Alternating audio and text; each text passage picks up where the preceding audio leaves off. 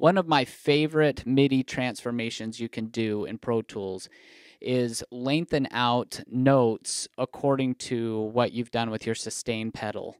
So let me show you how this comes in handy. Here I've got a sequenced MIDI track of some strings, and it sounds like this.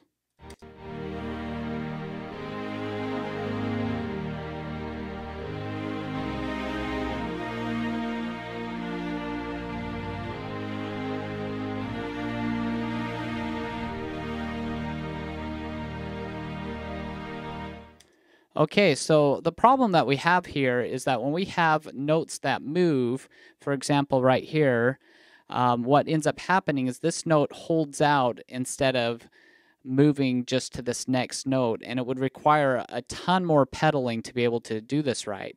But what you can do is you can play it the best you can on the keyboard, and then you can use an event operations to change that. So what you want to do is go ahead and select the MIDI information.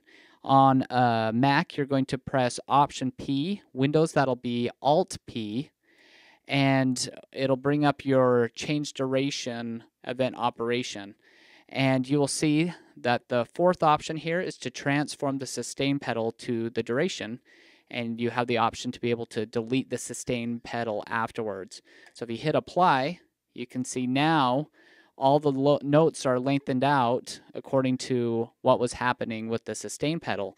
Now the nice thing about that now is that I can come through here and I can shorten a few of these notes now that were hanging over. For example, here and also right up here at the top, so that we can make this a little bit more accurate.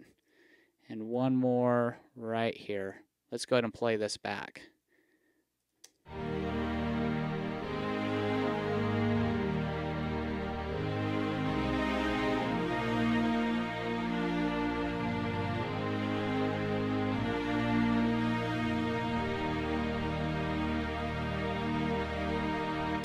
Okay, much better.